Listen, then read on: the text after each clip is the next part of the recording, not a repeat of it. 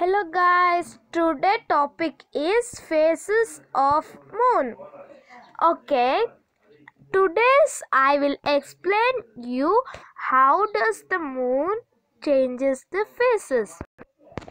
And welcome.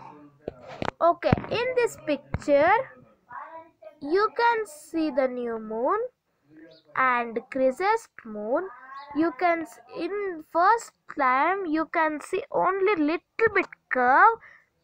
Second, you can see little bit some little bit waxing crescent moon. Third one, first quarter moon, and you can see half of the moon. See, you can see half of the moon. Fourth one, you can see almost the moon, that is called waxing gibbous moon.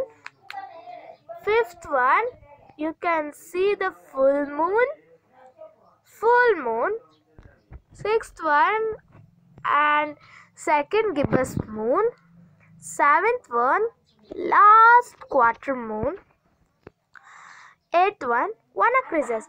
This is the phases of moon, and when it all phases of moon went and the moon and it changes one new full moon.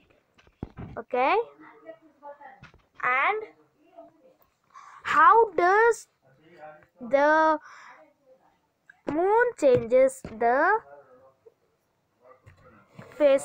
changes its phases because of the sun. Okay, because of the sun.